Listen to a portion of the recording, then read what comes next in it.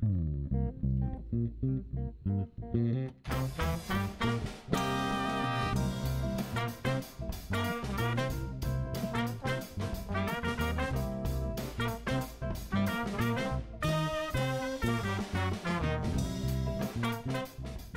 I'm Ted Haftegabber, founder and producer of Live Talks Los Angeles. Thanks for joining us.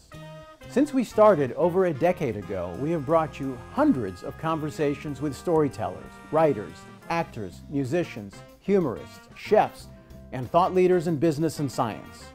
You can watch and hear most of these in our YouTube channel and our podcast. For details, visit livetalksla.org. And now, here's the show you've tuned in to see.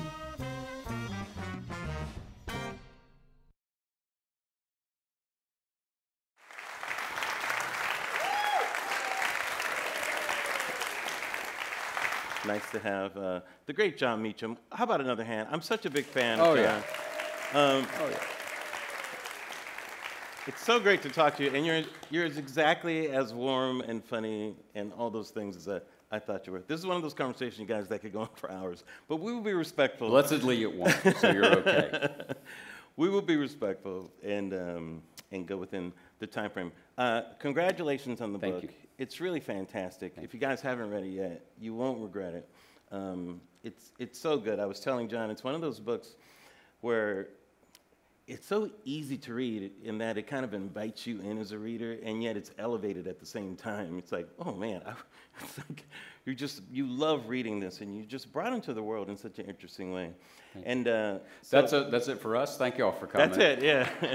It's all downhill from here. Well, because these books can't, you can be very intimidated when you see like a big book about Lincoln. There have been many books written about Lincoln. I was misinformed. Yeah, Yeah, I didn't see? know. I'm trying to elevate the guy. Trying to elevate. So what was your reason, knowing that, you would think everything possibly that could have been written about Lincoln must have been written. Why you, Jon Meacham, said, nope.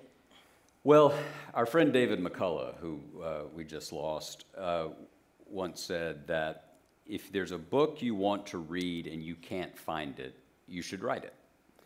And the book I wanted to read right now was an implied argument about what the hell we can do ourselves right now, right? And the last time democracy was in this serious a state, the last time the Constitution was under this kind of stress was not 1968, it was not 1932, it was 1859, 60, 61. And so I wanted to be basically in conversation with Lincoln. That sounds weird. It sounds like The Shining meets C-SPAN. So it's okay to talk to dead people. It's when they talk back that you get in trouble. And I've been trying, like all of us, I think, trying to answer the question of what is essential to making this experiment continue. And I do believe it should continue. And I know there are some on the left who don't think so, and there are a lot on the right who are doing everything they can to keep it from continuing. But I believe it in the absence of an alternative, and this is where Lincoln was in many ways, if it's going to continue, what does it require? And to me, there's light and wisdom in Lincoln's example of having at least one, doesn't have to be 6, but at least one, moral commitment above your own perpetuation of power. And Abraham Lincoln, who was not perfect, and we'll talk about that, Abraham Lincoln fundamentally believed that slavery had to be put on a path to ultimate extinction. And anti-slavery politics drove him. That was his moral commitment. And it was not a political winner. Right? He lost 2 Senate races over it. He only won 39% of the vote in 1860. He never had really an active majority that was with him because the North was full of white racist Democrats during the war. Draft riots in New York where insurrectionists, treasonous white Northerners killed innocent black people in New York because they didn't want to go fight the South. So this was a much more complicated story than sort of the march of time, Lowell Thomas, you know. Lincoln comes out of the log cabin, he frees the slaves, we build the monument, we're done, right? Little more complicated. And so I wanted to figure out why. I know how he did it, Right. but I wanted to know why. Well, one of the things that I appreciate is you really take your time, you know, really explaining the lineage of slavery and even Lincoln's own lineage, you know, at the same time, putting both of them in a context for the modern reader, right? And I have to take a little bit of exception when you said racist white Democrats, because the world at that time, it's fair to say, all white people were white supremacists. It wasn't just held by Democrats, you know. Like the world of white supremacy held that blacks or Negroes were inferior, right? That was a hurdle that time has had to jump over, as opposed to it being in a political party. And the Supreme Court in 1857 ruled that they were inferior. That was the Dred Scott decision. Right. Absolutely. I'm sorry, I was thinking about copperheads in a partisan way. Absolutely. Right. Unquestionably. And one of the great failings of Lincoln, and there's a moment when you write biography where you always want to reach back and grab your guy and shake him. Like, why can't you get this right, you stupid son of a bitch? Stop splitting logs. What's wrong with you? Yeah, right. Exactly. Yeah, you know, come on. You know, FDR and the Holocaust, Jefferson and slavery, and Lincoln with this. He articulated better than anybody else in American history that black people were included in the Jeffersonian assertion of human equality in the Declaration of Independence. That was a radical position, okay? But he stopped there. He didn't follow the logic of his own brilliantly articulated argument to say, therefore, the franchise, citizenship, social and political equality must follow. Let's be very, very clear. Abraham Lincoln was not Martin Luther King in a stovepipe hat. He wasn't. He was on a spectrum of white opinion that put him, and I don't like using right and left here, but for our conversational purposes, that put him to the right of most abolitionists, who were also, many of them, terribly racist. Well, most abolitionists, if we're going to be fair, were anti-slavery, but not necessarily believed in the equality of all people. So yeah, so here's if we're making distinctions. If you all have taken pains to be here, let's be honest. You watch too much cable news, right? And you probably have a couple of Ken Burns tote bags. So and it was radical for abolitionists to hold that opinion. So it was very radical to have those opinions about... Absolutely. William Lloyd Garrison said, whenever has slavery been abolished and followed by social political equality? It has never happened in the world. This is William Lloyd Garrison. So, yes, one of the things that's important to remember is everyone who was anti-slavery in the United States in the 19th century was not an abolitionist. And not every abolitionist, as Larry just said, was an egalitarian. And so these categories are important not to excuse the past for their shortcomings, but to explain them and to understand the world in which Lincoln had to govern. And you don't have to take my word for it. Take Frederick Douglass's. Frederick Douglass had a keen understanding of the political realities that Lincoln had to confront. And, you know, my view of biography and history, the moral utility of it, is not for us to look back adoringly or condescendingly, but to try to look the past in the eye, so that when we look it in the eye, then, forgive the metaphor, then when we look in the mirror, maybe we can see ourselves more clearly and figure out what is it that we're screwing up now that people in the future, if there is a future, will look back and note. If there's a future. Yeah. Yeah. That was funny. Y'all can. It was quick, so y'all can laugh now.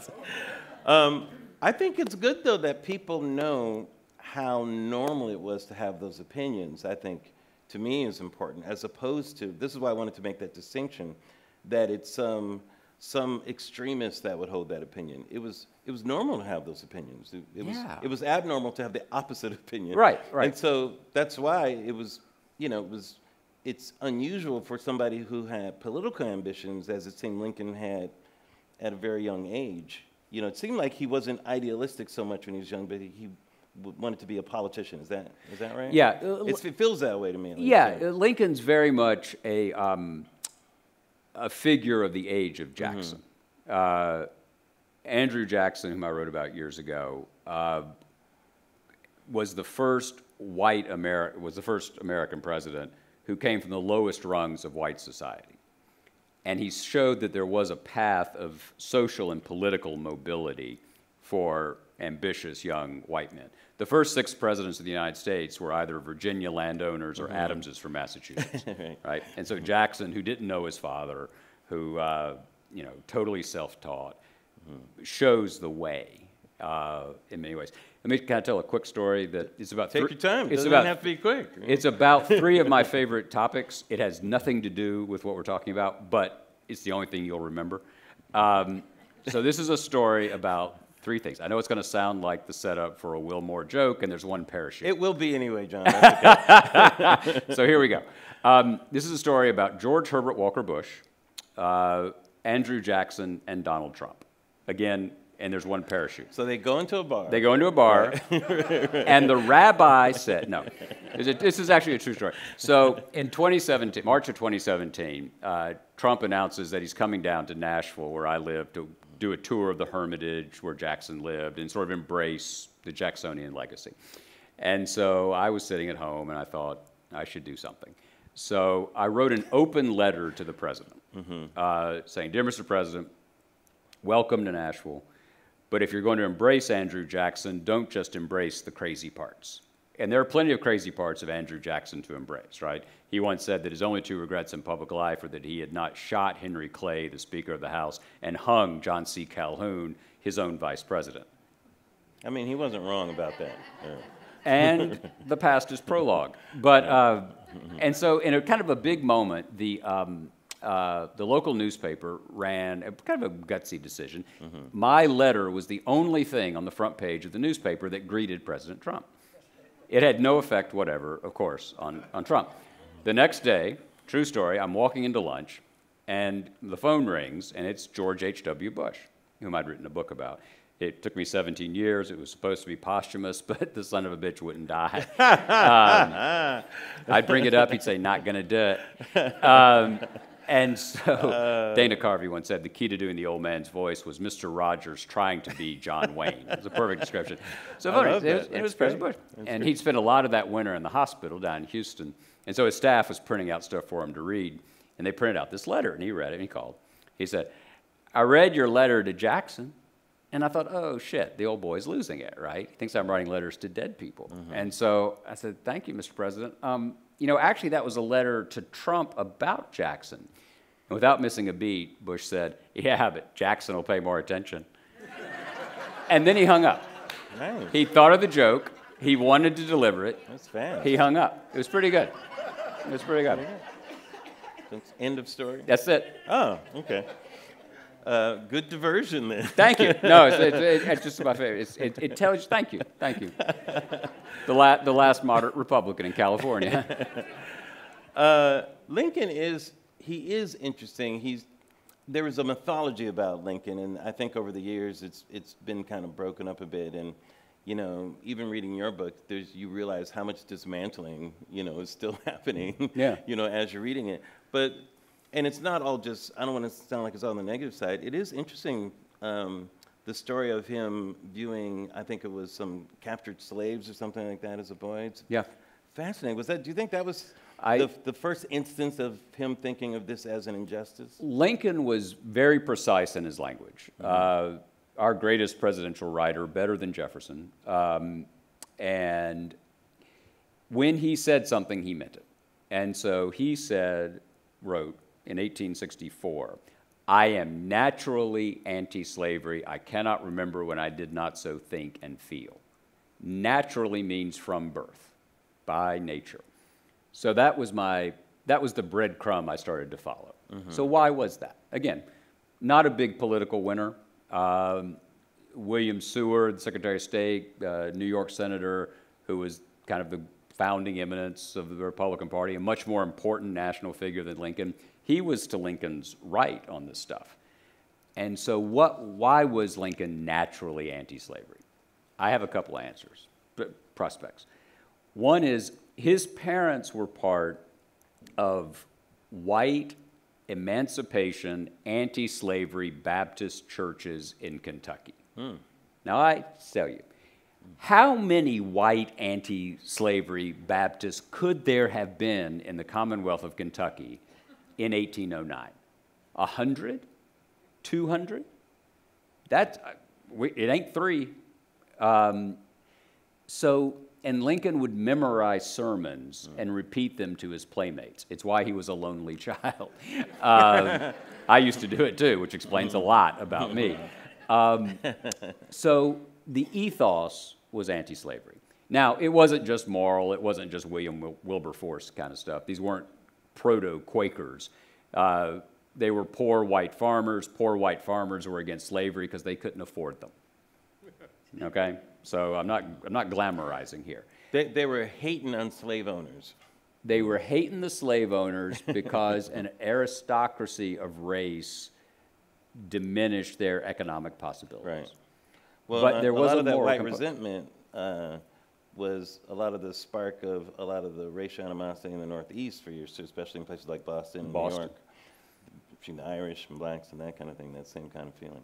Just thought I'd throw that in. Bill Clinton has, it's a somewhat familiar point where I come from, but Clinton has ever put it really, really well, that one of the things that happened from Reconstruction forward in Southern politics was rich folks started getting white folks who were poorer and black folks to point at each other so they wouldn't point at the rich white folks, right?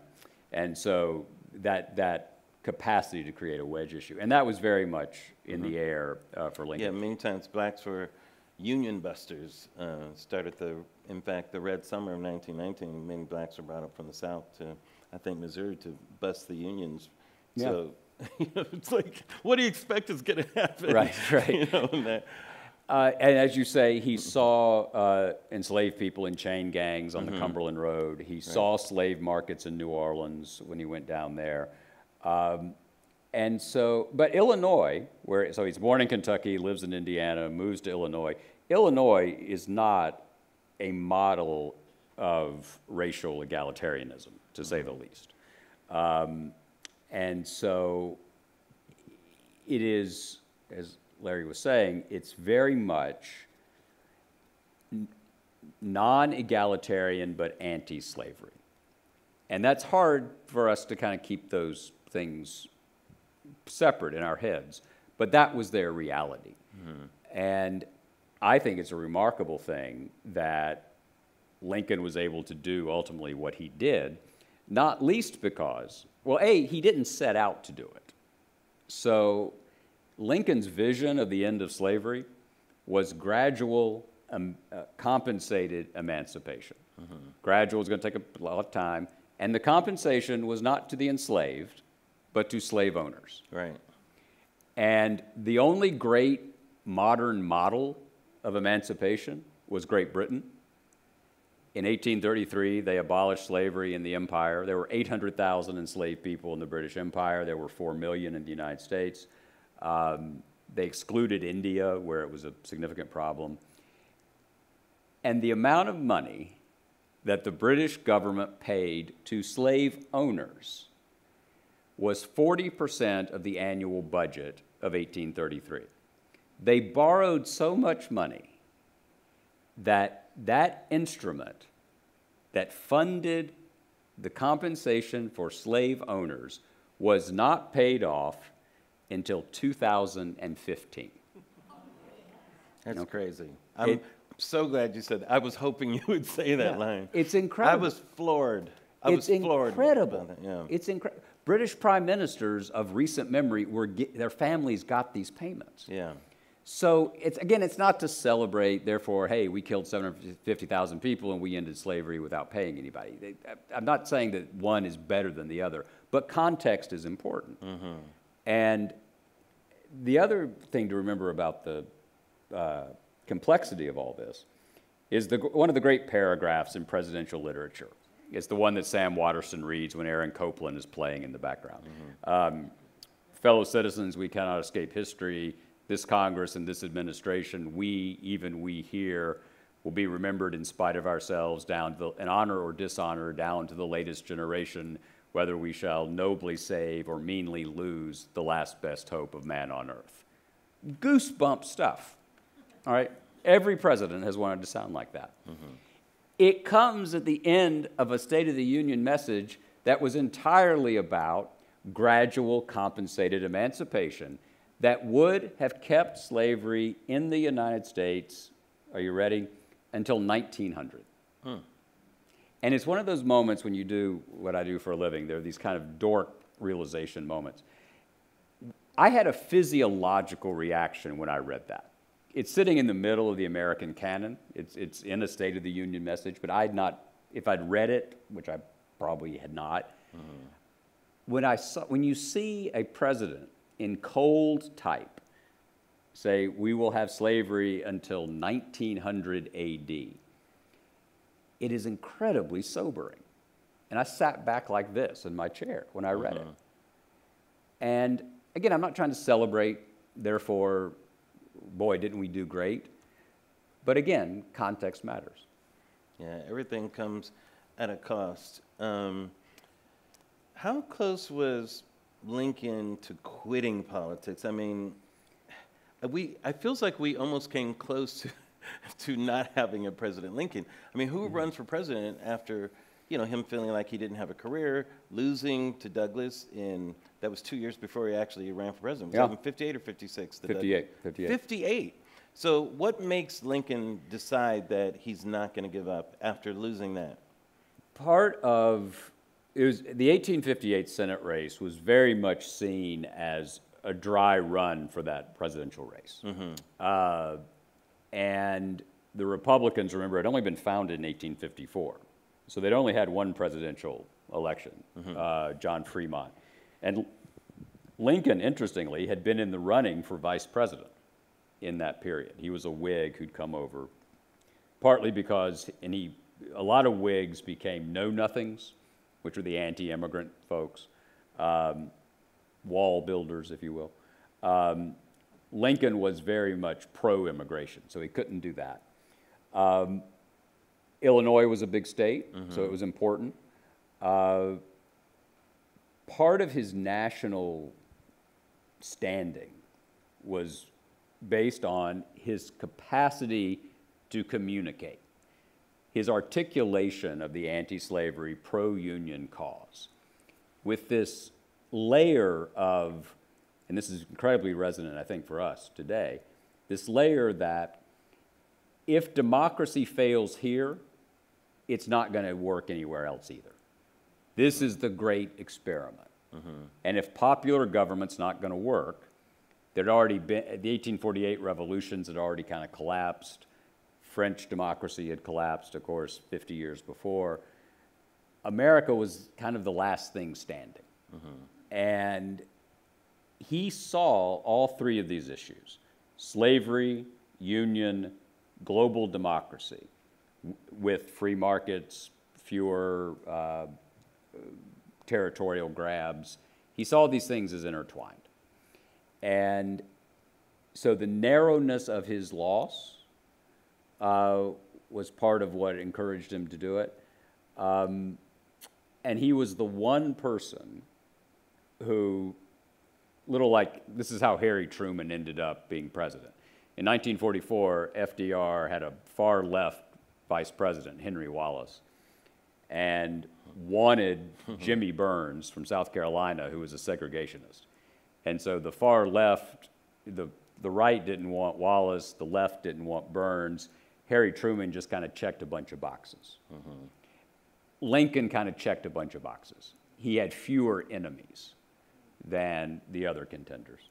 Yeah, I feel like what hasn't really been said, like Lincoln wasn't a firebrand, like, we have to end slavery. It's bad. It's not that thing. It was more like he almost, I'm going to use the word tricked people, but he politicked people is a better way to put it. Like you write about how he would deflect a conversation about abolition or that into a joke and deflect that, having full intention, full intention to do exactly what that person may be fearing or whatever. Yeah. But he was very good at that. And what's interesting is I love how you described, because I want to talk about Frederick Douglass and Lincoln too, where Douglass kind of describes Lincoln entering the White House the same way an ex-slave enters New York. A fugitive slave. Yes. Slipping out of the South to the North. Exactly. Yeah. Is that a fair description? Yeah. Do you think, did Lincoln kind of cloak his true intentions in some ways? Sure. And declare them all at the same time? Well, so... Talk out of both sides of his mouth? So, yes, but, which is what you get with me. It's like, and yet, are the two words of American history. Yeah, we're terrible, and yet... we're not as terrible as the rest, you know. And improv classes. That's true. Works in improv classes. I'm sure that's true. As Churchill once said, democracy is the best form of government except for all the, the worst except for all the others. Mm-hmm. So, yes, he was a deft political operator. Mm-hmm. That has tended, however, I think, to turn him into a reluctant emancipator in the scholarly popular literature. This idea that he wasn't really committed to this, he was pushed into it by circumstance, he did it to win the war. But he does seem all over the place in those first 3 years of his... No, I don't know. I mean, I don't think that's fair. I think that he was consistently anti-slavery. There's the narrative about Lincoln is that he grew in office. The translation of grew in office is that he came to agree with me. That's when people say that you grow in office. That's it's when you evolve. Yeah, you evolve to my... I evolved on that. Yes, yes, Gingrich evolved, okay, yes. Not really. Well, they don't believe in evolution, so... No, I know. Only the left can evolve on something. It's the old joke that not the old joke, but an updated one, Henry Adams. To me, the movement from, Lincoln to the 45th president disproves Darwin, So there's that. It's true. It's a very, very good right, point. right, yeah. Very good that point. poster in class ain't exactly, You have to turn it around. Yeah, exactly. It's like, just take a selfie in front of it and it'll be reversed. Yeah. So he grew, I think it's less that he grew in office and more that he rose to the occasion. And I think that's an important distinction. Or he was a tactician, maybe? Like, what's going to... Well, sure, but he's got to govern. He's got to win the war. He did not, he decides on the Emancipation Proclamation in July of 1862. Seward says, if you do it now from a position of military weakness, it will look like a last-ditch effort. So wait for a victory. Lincoln, who did not often admit this, but actually admitted, I had not thought of it that way. And he took that piece of advice and waited for Antietam, and great victory basically stops the genuine threat to the North, even before Gettysburg, and then issues the preliminary proclamation. And then holds to it throughout 63 and 64 unto giving up the White House. The 1864 presidential election is one of the most fascinating ever, not least because of the simple fact that it took place. Think about that. Hell, we're fighting about this stuff just because somebody's lying about it. But they're in a civil war. The commander-in-chief of a nation in an existential armed struggle does what? Holds a full, free, and fair election and pledges that if, as he expects, he loses, he will cooperate with the incoming president, who would have been George McClellan, who was for ending the war and rolling back the Emancipation Proclamation, thereby preserving slavery. Right? Remember, history's not just about what happened, it's what could have happened, what worse could have happened. And the 13th Amendment was on the ballot. It was in the platform of the Republican Party in 1864. The chairman of the Republican National Committee, who was the editor of the New York Times, this tells you how long ago that was, comes to Washington in August, says, you are going to lose if you don't say that emancipation does not have to be a precondition for peace. That was Lincoln's claim. I will talk to anybody, but emancipation cannot be on the table. That has happened. So Lincoln, at the risk of losing the White House and the war, because he respected the Constitution that he was defending, said no. Men act on incentive. And black men under arms have pinned the U.S. on their shoulders. He borrowed this image from Frederick Douglass. Have eagles and the U.S., and they've been given guns, and they have fought and died for this, and I am not going to re-enslave people who have done that. It was a principled stand in the midst of that. So was that tactical? Sure, it had a tactical impact. We needed black men to win the war. But he could have said, well, we're going to deal with all that. Everything's negotiable. You know, there are any number of ways to rhetorically get around it. He said no. And after witnessing the example of the sacrifices the black soldiers made and everything, that may have stiffened his resolve at the same time. You know, if he's using that as an example, like the war also could have stiffened his resolve, whereas before, I mean, remember, you know, he didn't know what to do with black people or that sort of thing. Maybe we should send him to Costa Rica or on an island somewhere or whatever. Yeah. No, he look, the colonization is hugely important here because the respectable plan of emancipation in the middle of the 19th century was this, that, as I said before, there would be gradual emancipation. It would take place, it's like Simpson Bowles or entitlement reform, right? We're going to do it for 50 years so that you who are voting on it now won't be affected. So it would be 40 years, biblical 40 years. There will be compensation for the slave owners.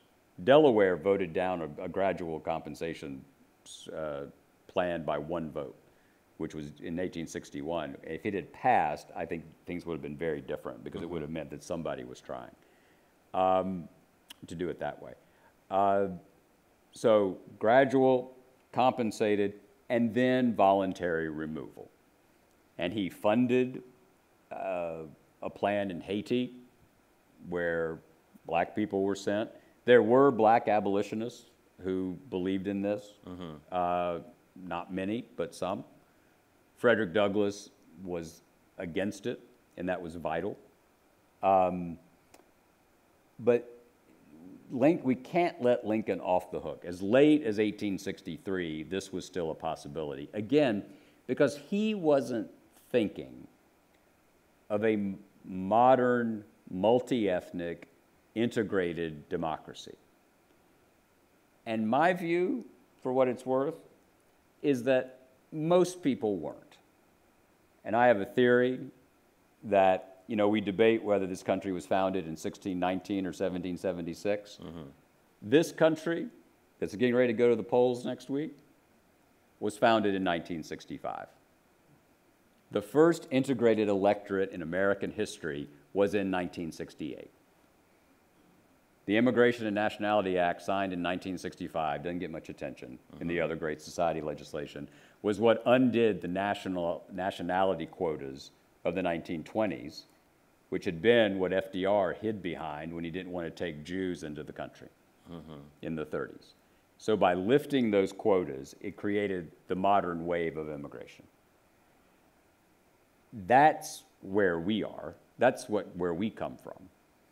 And so, was Lincoln a brilliant politician? Absolutely. My argument is that what sets him apart, we've had a lot of brilliant politicians. What sets him apart is that he was a brilliant politician who believed in a principle that was larger than his own political future. It's interesting, the team of rivals, as it were. I'm guessing people are referring to 1864, not 1860, right? Was Andrew Johnson vice president 1860 and 1864? No, it's one of the great counterfactuals. So here you all have not had this thrown at you in a long time. Hannibal Hamlin was the vice president of the United States from 61 to 65. Okay. A Maine Republican. A President Hannibal Hamlin would have done very different things. Right. Johnson was brought on the ticket because they were trying to carry Kentucky and Missouri. Yeah, because it is curious, Tennessee. you know, as much as Lincoln was putting his foot down on emancipation and slavery and all that, that he chooses someone like Johnson, who is clearly and not makes any bones about it, his opposition to all of the things that he did. It's like if Obama had Trump as his vice president for the last 4 years. It's not that far. Yeah. It's not that far apart. It was a huge mistake. Two caveats that are just worth bearing in mind. One is, with the exception, like every other politician I've ever met, Lincoln didn't actually think he was ever going to die. But one of the great self-esteem things, and which is interesting because all these guys are so insecure and crazy, it's remarkable how they all seem to think that they are the exception to eternal life on earth. Franklin Roosevelt was like this, absolutely like this. There was a great political scientist once who said that Franklin Roosevelt's philosophy of the presidency was himself in it. And so I think that there was a little bit of that. That's the reason why they're president. They're big, outsized egos and personalities. There's a reason why they think they should be leading the free world. Right? Out of 300, even George W. will tell you, it takes some chutzpah to, 330 million people. You say, hey, it's me, baby. So yeah, it absolutely does. Right. One thing is, presidents didn't choose running mates in the way we think of it now in the 19th century. It really was the convention. Okay. And true. So that's a little different. True, yeah. But if he had if he had thrown himself in front of it, he could have stopped it. Yeah. But he didn't. And that's, one of the great tragedies is the Johnson presidency. You mentioned Team of Rivals. I just want to say. Sure. So my friend Doris Goodwin, who wrote that wonderful book, quick detail about a very small category called Great Tweets. It's like French military victories. It's very tiny. But about 6 months ago, somebody sent out tweeted that if Mr. Rogers and Doris Goodwin had had a one-night stand, I would have resulted. And I thought it was great, right? That's pretty good. Doris was kind of pissed off. So she called. She said, couldn't Mr. Rogers and I have had a loving marriage and you were... I said, no, sweetie. He picked you up in the C-SPAN bar. No. It's better when it's a little seedy. Yeah, that's my argument. Doris agree. is not sharing that view. I'll tell her you said that. She probably agreed. Exactly. She had to put on that public front. I know, exactly. That's that news hour. Yeah, she's great. I had a chance to talk with her. She's awesome. Do you think the Civil War was unavoidable?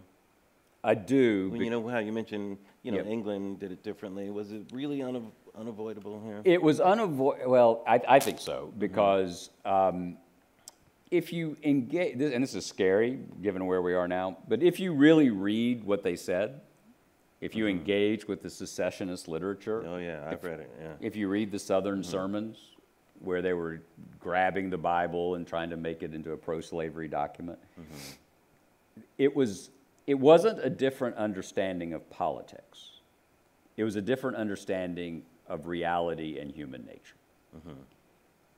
And that scares me a lot right now, because white Southerners from my part of the world were giving up on the American project which had politics as a mediation of differences.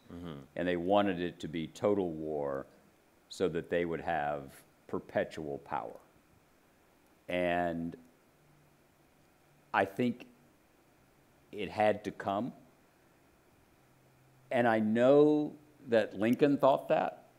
And one of the most profoundly theological things ever uttered by an American president was said on Saturday, March 4th, 1865, when Lincoln stood up to give his second inaugural to one of the first integrated crowds in the history of the national capital. Frederick Douglass was there. A lot of the soldiers we were talking about were there. And he says, into the line we all remember, right? The needlepoint pillow line is with malice toward none, with charity for all. Great, great peroration. Again, it's the middle that matters. In that speech, the President of the United States, not a conventional Christian, not a conventional religious believer, he went to a Presbyterian church. I'm an Episcopalian. I think Presbyterians are kind of boring because if it's all foreordained, what's the point? It takes all the fun out of it. They're like Quakers who sing. But it's maybe the one part of California where I can make Protestant jokes. So come on, help me out here. Jesus. He stands there and he says, he asks the question you're asking. He's asking himself, was this inevitable? You know, and the war came. But why? And he said, both sides pray to the same God, both sides read the same Bible, both sides pray for victory over the other, and yet the war continues. So God wasn't answering the prayers of either. So why was that? And Abraham Lincoln said, it may be that every ounce of blood drawn by the lash must be answered by an ounce of blood drawn by the sword. And if that be the case, then let it be said today as it was 3,000 years ago, quoting a psalm, that the judgments of the Lord are true and righteous altogether. Whoa. Sit with that for a second. Yeah. The President of the United States is saying that there is a God. There's a divine force beyond temporal events who is so interested in the geographical area of a particular place and that polity that he is measuring the ounces of blood before he will end the Civil War, because slavery was that profound a national sin.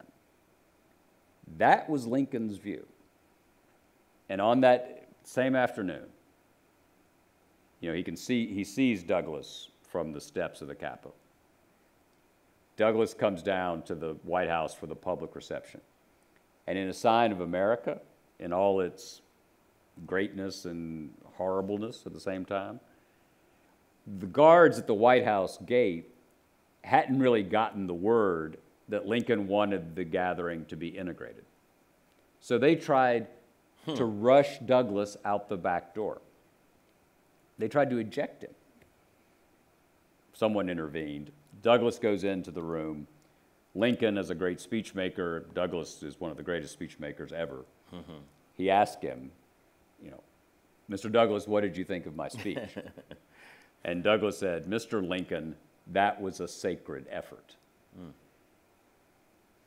It reveals, I think, that at least the people who had been most engaged in the hour-to-hour, month-to-month, year-to-year conduct of the war came to believe that the war itself was a divine punishment for slavery. It seems to me sometimes you can't appreciate someone's true mettle unless a tragedy happens or that sort of thing. You know, like the true measure of Lincoln's greatness came in the wake of his assassination, I believe. It's almost like you don't want to say that it almost had to happen for that to be appreciated. But in the light of history, even Frederick Douglass, his view of Lincoln after he was assassinated, feels a little different than maybe when he was dealing with Lincoln at the time, you know, or it's, you know, it has a different feel to it. What do you think of that?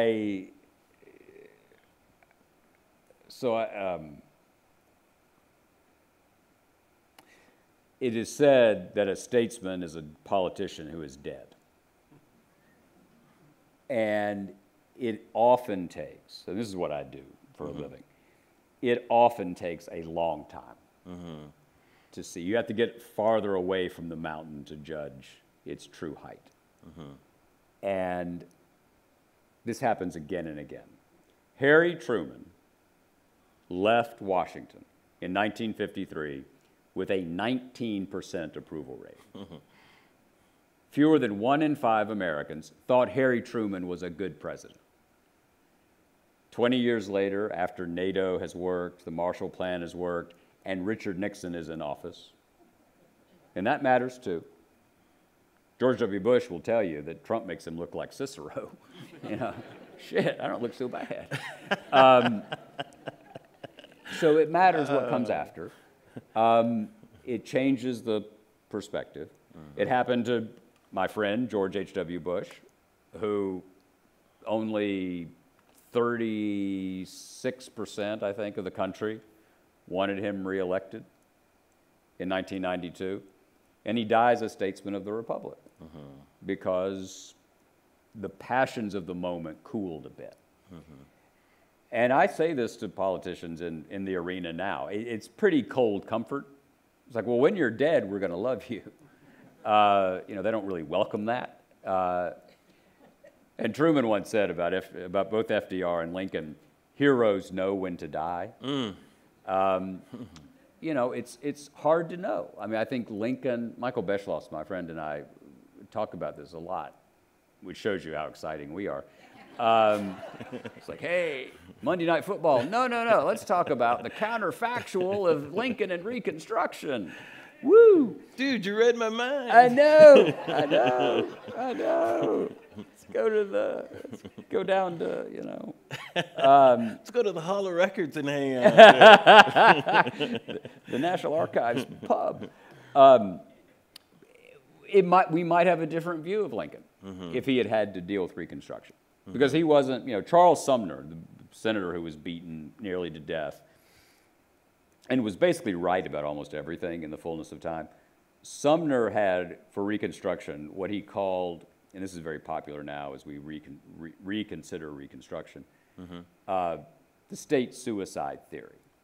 And that theory was that by seceding from the Union, the southern states had committed political suicide. And so those states were now unorganized federal, they were conquered land and should be reconstructed entirely along federally mandated lines. That was sort of over here. Lincoln was here.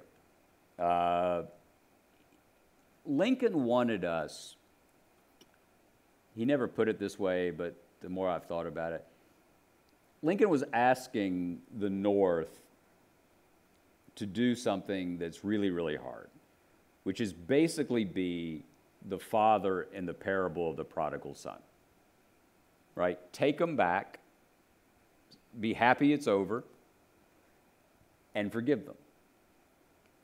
And there's a very interesting debate unfolding in the country now, which is by not insisting on some repentance, did that feed the quick move, enable the quick move to Jim Crow, Plessy versus Ferguson, and that century of shadow. W.E.B. Du Bois was very good on this. Frederick Douglass was good on this. John Hope Franklin is good on this. I think it would have been better, but it would not have been perfect. Yeah, when you say that century of shadow, it's a great term. A lot of that to me was fueled by racial resentment coming out of course, emancipation and Reconstruction, especially, arguably Reconstruction, maybe even more than emancipation. And it seems like that's kind of evolved into cultural resentment. You know, the racial resentment, now there's cultural resentment, it seems like, you know, where it's not parties at war, but it's right and left, it seems, at war, you know. Where are we right now, you know, in the light of this book and thinking of Lincoln's time and comparing it to now? Are there true comparisons, or is it just a country at odds, but it's not the same type of destiny, I guess, for that division? I don't think we're going to have a civil war. I do think at this hour we're living through a period of sustained civil chaos punctuated by violence. We saw it in San Francisco last weekend. We'll see it at early voting drop-offs in Arizona. We'll see it in Georgia, I'm sure.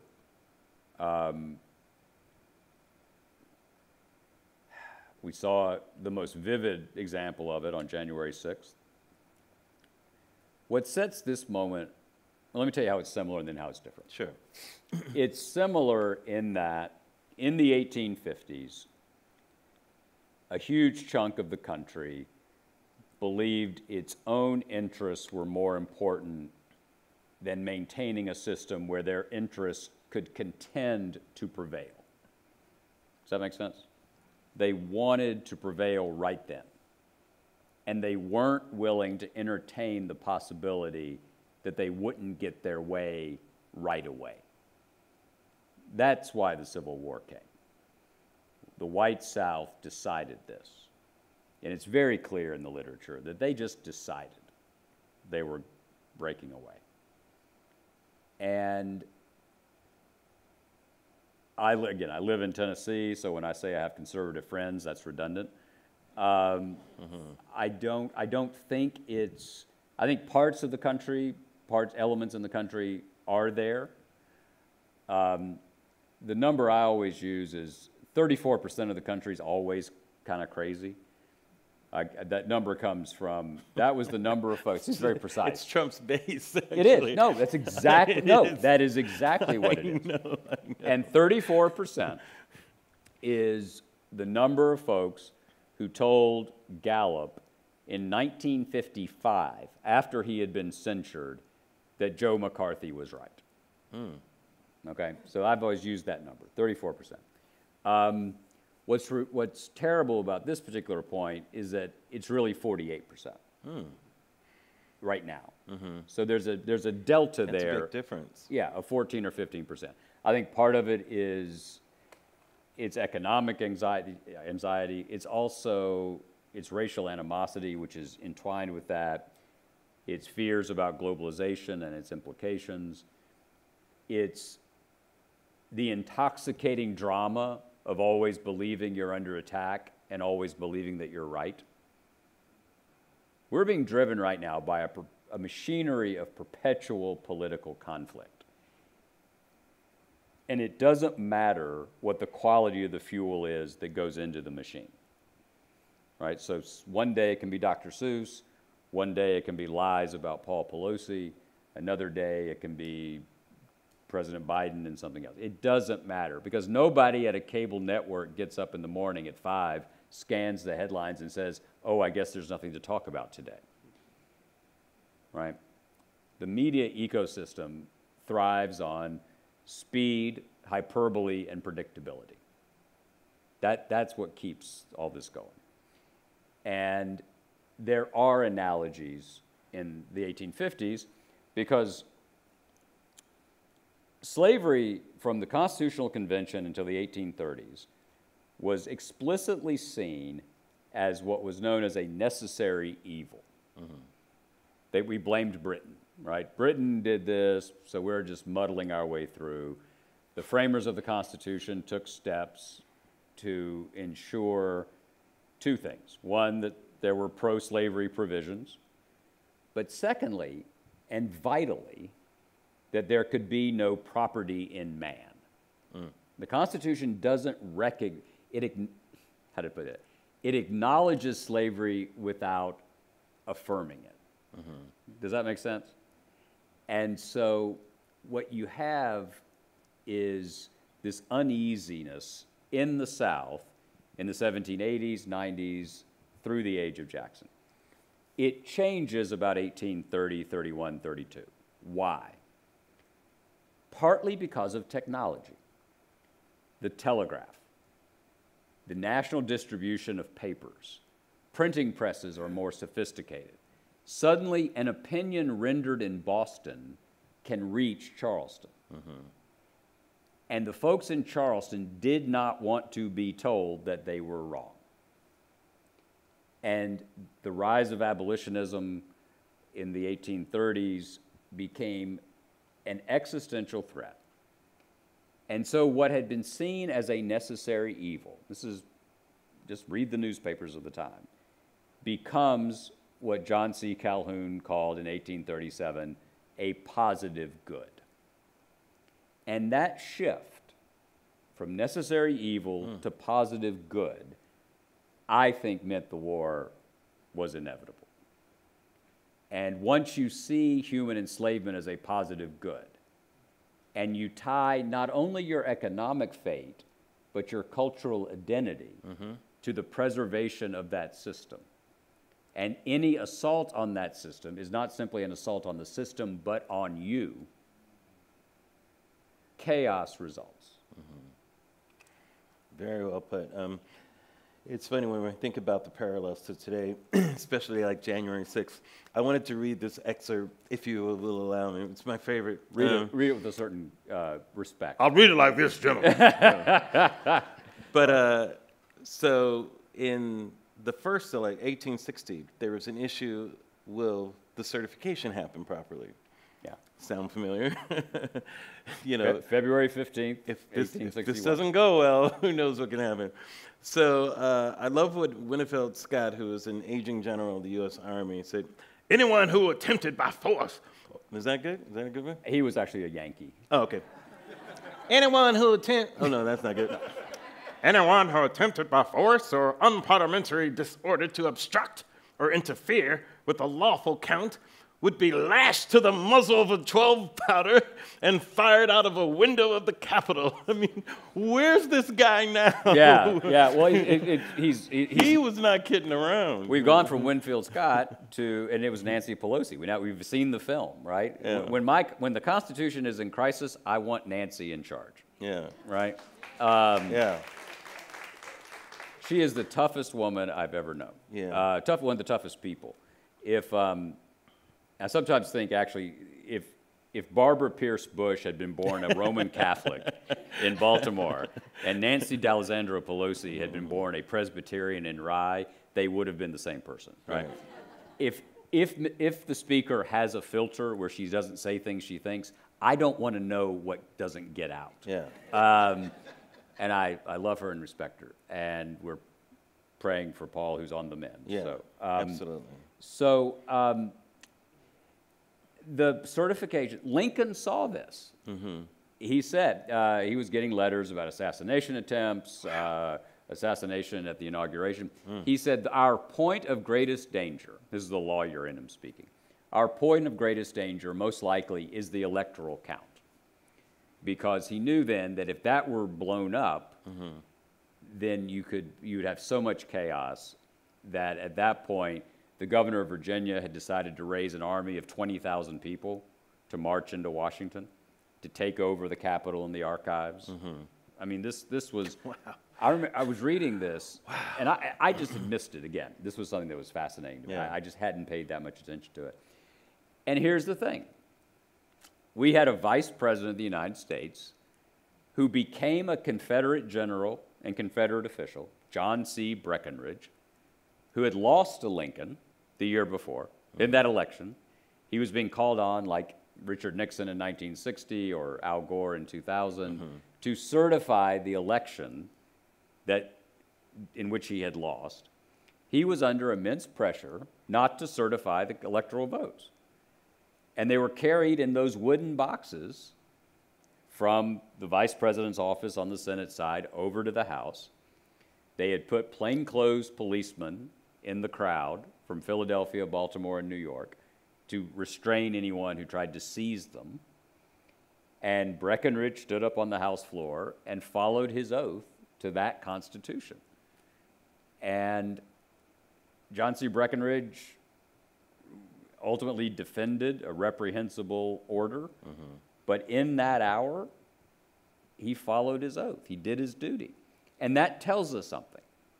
It tells us about our current crisis two things. One is thrilling.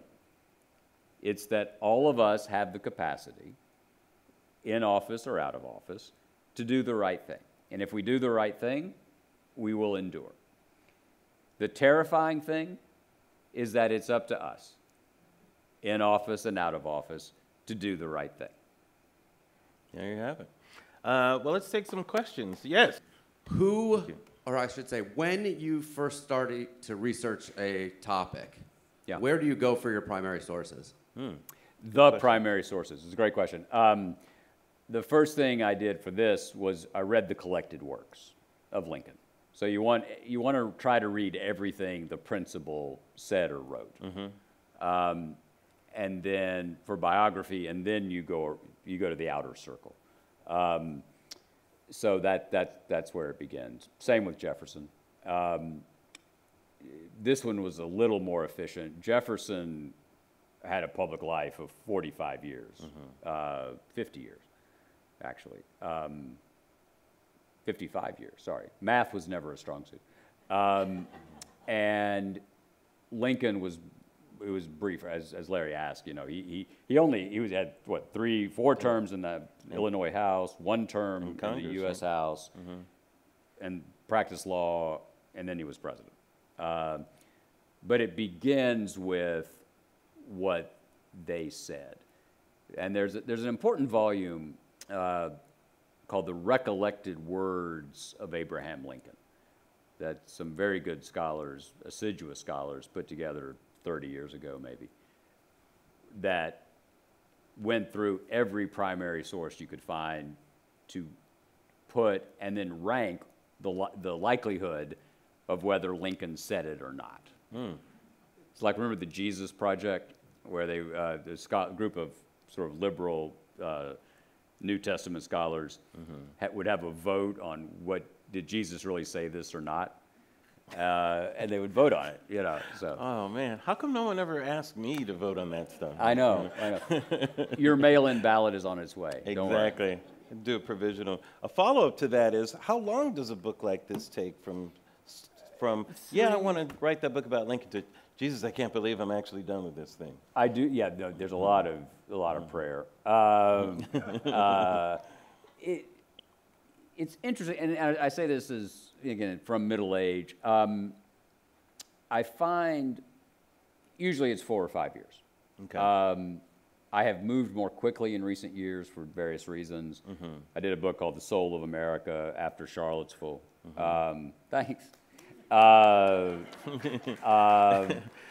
I wanted. Yeah, it's hard to put. Yeah, about that killing. Yeah. Yeah. Woo, yeah. Oh, hey, end of democracy. Charlottesville. Yeah. Go for it. Besides that, Mrs. Lincoln, how was the play? Yeah. And that was designed to be part of the conversation in real time. So that was quick. I did a short biography of John Lewis. I was privileged that he was a friend and was dying and was eager to talk in those last months. And so how do you not do that? Yeah. And so this was probably all in 4 years, 2 years full time. My dark comic mind just thought that somebody really needs to do Mrs. Lincoln's review of that play. I think somebody really needs to write that. You know, since you asked the question, that's good. It's a dark question. All right, who else do we have? Somebody asked me recently, what would Lincoln say to President Biden? I said, don't go to the theater. Don't support the arts. So nice to see you in the flesh, having seen you so often on cable television. Oh, thank you. And listen to you opine on many subjects. And fast forward from Lincoln, I'm curious to get your take, if you have one, on Elon Musk taking over Twitter. I have a good friend here who asked me that question at dinner. Her version was, when are you getting off Twitter?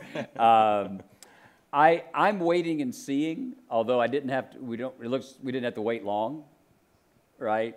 There was the lie about Paul. I suspect I'm not long for it. Part of my problem will be, I have a hard enough time turning it on. How the hell I'm going to turn it off? I'm going to think of one of my children do it, so I'll probably do it. Actually, I'll have to get home. That sounds kind of funny, but I mean it. I had Instagram for a while, but then it just disappeared. Actually, my daughters took it off because they were embarrassed, and I don't know how to get it back. I think it's important because it has Twitter, like cable news, and thank you for your kind words, has an outsized influence on an important part of the conversation, right? So the actual number of folks who watch Fox, CNN, and MSNBC is vanishingly small. I don't know if you all know this, but if you take just tonight, so it's a Tuesday night, it's a big news climate, but not a huge news day, I'm guessing. 12 million people? All in? No, but it's even they. I mean, they count this. So it's Fox is the biggest, and Fox is a corrosive force in our politics, unquestionably. My point is, and I have this debate with myself a lot, which is, are you doing good by doing it, or are you contributing to a problem? My view is that just because some people use a medium for ill doesn't mean it can't be used for good, and partly because they're using it for ill means that those of us who want to and think we can do it for good are going to, should. And so I believe in being in that arena. Twitter is interesting. It's the town square. I use it largely as kind of a bulletin board of what's happening today. I see a lot of the news stories I see there, but I don't think in the fullness of time I can support something that is so deleterious to the republic. But we'll see. Or you could say it's whack. It's what? You could say, nah, Twitter's whack. Is that good or bad? That would be bad. Okay. Yeah. I was just giving a shorter answer. Yeah, it's good. So Yeah, thank who's you next? for coming out there we tonight over here. Hey. It's been nice. You mentioned about Great Britain and their strategy of compensating slave owners, and it took 170 years basically to pay off the slave owners and the descendants of those slave owners. And I'm wondering, it just makes me think about reparation. And you mentioned earlier about looking in the mirror, and I feel like if we're paying off slave owners, right, let's talk about what really needs to happen. Amen. It's a hugely important debate. I've been surprised, actually. I thought that one of the results of the first 6 months of 2020 would be a more serious discussion about it. I've been surprised that it did not get a lot of purchase in the debate, in the political debate. But Great Britain did pay reparations. It was just to the slave owners. And I do think and Lincoln was on a different side of this than what I'm about to say. Lincoln wanted to move on as quickly as possible, right? That was his view of Reconstruction. It was make the changes they could make. He did get to the franchise for Black Americans in the last speech of his life. It was the speech that John Wilkes Booth said, that's it, I'm going to kill him. Booth was at the inauguration, right? And we have a picture of Booth looming over, you've seen that, right? The 1865 picture. Booth is there. Yeah. Washington was a small town. I mean, you had John Wilkes Booth running around. You had Walt Whitman filing reports for the New York Times. I mean, it's like an iambic pentameter. I mean, it was just great. It was a tiny, tiny little place. And people wandered in and out of the White House. So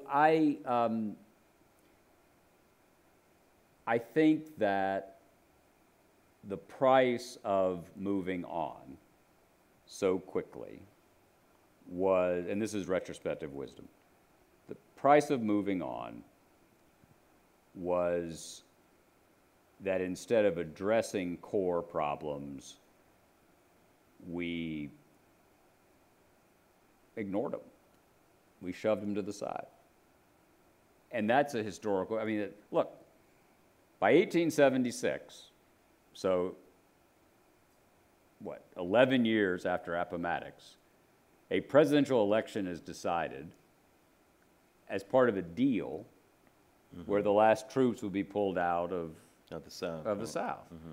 In order to secure the presidency for Rutherford B. Hayes. And then the Black Codes and Jim Crow and Plessy versus Ferguson. And we still live in the long shadow of that. Hi, thank you for your presentation. It was very interesting. I have a question. If Lincoln were alive today, would he be called radical, right-wing, extremist? How would you describe him today? Very old. Sorry, I have to say that. Sorry, John, I had to jump in that. No, it's good. No, that's whack. Yeah, it was. Right. Or is it not? That would be the wrong use. Oh, of sorry. Yeah, the wrong use. Trying to be cool. No, it was a good try. Yeah, no, It was yeah. a good try. Yeah. I was going to wear my T-shirt. Yeah. You know. It was actually a whack attempt. Oh, okay. Yeah. Wackadoo. No, he would not be seen as radical. I mean,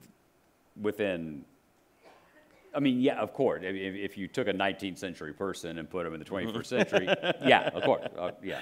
He wouldn't know what penicillin was, you know. What are these flying machines? Yeah, exactly, yeah, right, you know. But what I think you're asking, perhaps, is, or let me just make this point. Let me just put it this way. See if this sounds familiar. There's an American president who has a violent right wing that has attempted to overthrow elections and is devoted to its own pursuit of power at the expense of union. He's got some folks on the left, on his progressive side, who don't want to cooperate in any way in a system that they believe is fundamentally and irredeemably corrupt. In Lincoln's time, William Lloyd Garrison, the abolitionist we mentioned, burned a copy of the Constitution and said it was an agreement with death and a covenant with hell, and that no true abolitionist could participate in American politics because to participate in American politics was to enable an innately racist order. And in the midst of this, you have a well-meaning, human, fallen, frail, and fallible president trying to preserve a constitution that he believes is essential to working out the promises of the Declaration of Independence. That's who Lincoln would be. So he'd be a cable news host? He wouldn't be a theater critic. No, you know what I mean. And our final question for the evening. It's my understanding that Lincoln was not. Oh, over here. Sorry. This is a voice. This is John Wilkes Booth. Who's this? I guess you're left. Okay. It's my understanding that Lincoln wasn't a when they go low, we go high kind of guy. I'm wondering if you have any recommendations on strategies or tactics that maybe Lincoln used in his time that are applicable today. He was somebody, from my understanding, who was quite willing to go the extra mile. He suspended habeas corpus. I'm not saying we do anything like that, but I'm wondering, any tactics he used do you think might be useful for today? Yeah, I think he insisted that, it's a great question. He insisted on asserting a principle that meant possibility for all, not one side prevailing forever, which is what democracy is. He also, which connects to what we were just talking about, he also avoided self-righteousness to a fault. He said, I think in Cincinnati, on his way to become president, pointed across the Ohio River and said, if we were over there, we would probably feel as they feel and act as they act. So there was an there was an innate empathy to Lincoln. And I know that in a tough time, empathy can be seen as weak. But I think it's a crucial element.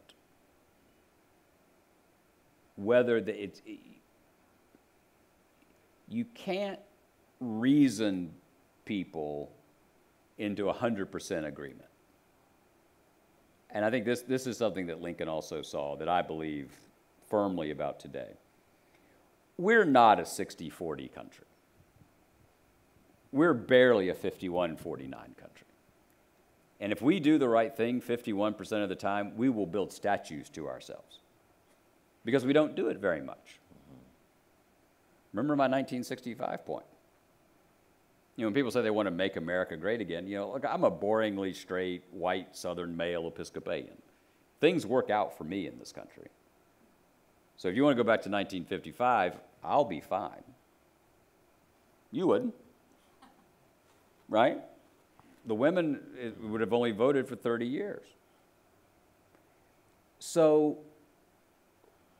how in good conscience can we argue that reverting to an hour in which we did not see each other as neighbors, but instead saw some people as lesser, how can we say that that's what our country should do? Here's the thing. You don't need 90% of the folks to agree with that. You're not going to get 90% of the people to agree with that.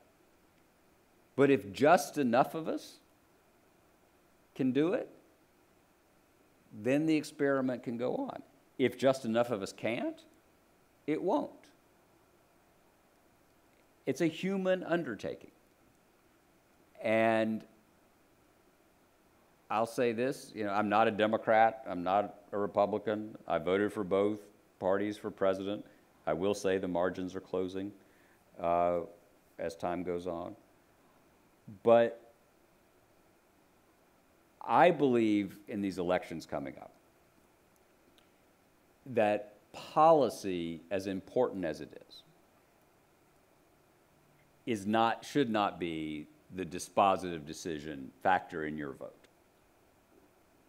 I think a simple sense of fairness and a respect for the rule of law is the most important issue. And then we can go back and argue about marginal tax rates. It drives me crazy when I have Republican friends who say, yeah, Trump's crazy, January 6th bad, but Biden spends too much money. I'm like, no. Until you fix the first two, you don't get the second clause. And if we can reach if just enough of those folks can be reached, then I think there's grounds for hope. But there's nothing guaranteed about this. We're the oldest running constitutional democracy without a monarch. I think the founders would be surprised we made it this far, right? Once again, they'd be more surprised by the airplanes. The airplanes would be that. And the microphones. And again, penicillin. Cell phones. Yeah. But I think that, I didn't think I'd be sitting here in 2022 saying what I just said, saying it doesn't matter if you agree or disagree with a party on fundamental questions of policy. But I believe that. If politics is total war, and we fall into this Hobbesian war of all against all every time, every minute, where the ambitions and appetites of one side take precedence over everything, then we end up in autocracy. We just do. And I wouldn't have said this even, where are we, November? I wouldn't have said this on November 1st, 2020, because I didn't think the lie about the election would have the reach and durability that it has. There are 300 election deniers on ballots next week. watch Arizona closely. What are we going to do if in 2024 one of these states is won by the Democratic nominee and an election denier, governor, secretary of state, legislature just say no? Goes to the Supreme Court, I guess. If it ends up in the House of Representatives, there's a unit rule. And if the 2020 election, you know what the plan was, right? The plan was to create so much chaos with Pence, et cetera, that you brought the House of Representatives into it. And even though the Democrats had a majority in the House of Representatives, there's a unit rule. So it's if you control the delegation. And the Republicans controlled 25 delegations, 26 delegations. That's how close this was. And Trump would have won. Mike Pence saved the Republic in the way John Breckinridge did. And so this is a huge hour of vigilant, empathetic citizenship. I'll stop preaching. No, that's very well said. How about a round of applause for Jon Meacham, everybody? Thank you, sir. John, thanks so much for being here. You're great. The book, I'll say again, And There Was Light, Abraham Lincoln and the American Struggle. It's really good. It is for our time. There's so much just great history in here, and it's written so beautifully. John, thanks so much for. Is it whack? It is not whack. It is the inverse of whack. Yes. Thank you to Larry. Thank you. Thank you very much, everybody.